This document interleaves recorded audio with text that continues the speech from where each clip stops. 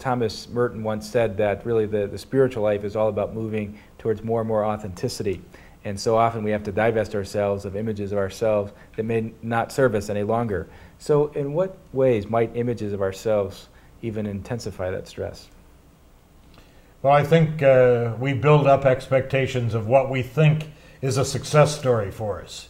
I mean, as I went through my careers, and I hit this high peak as in a high position in the federal administration. I thought, man, it's all I've ever wanted. And then I went to my law firm, and I became a senior partner, and I thought, wow, I'm on top of the world. And then I came here, and dean of the law school. I thought, gee, and it was all just building up into other opportunities. So we've got to get rid of that self-image and say, we're not in control of that. We have other people that are in control of it, and we have the Holy Spirit in control of it. I also think our culture suggests to us that we're supposed to be in control of everything, and that there are a lot of images that that culture gives us that sort of feed into that. I certainly see that in the students that I work with here at the university.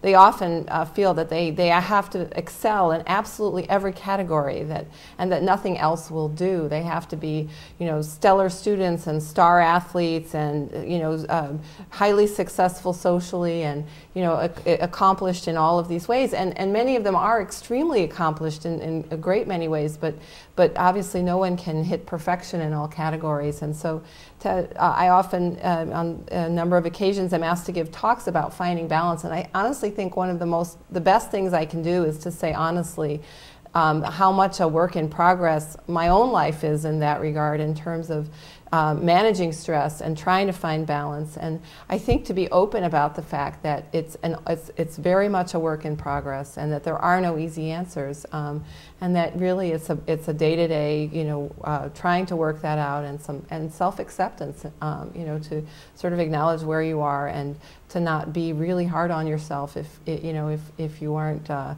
getting A's in absolutely every class. Yeah. Yeah. I think, Ann, you said it very well. We're all works in progress, right? I mean, I think of myself being surrounded by orange cones and under construction.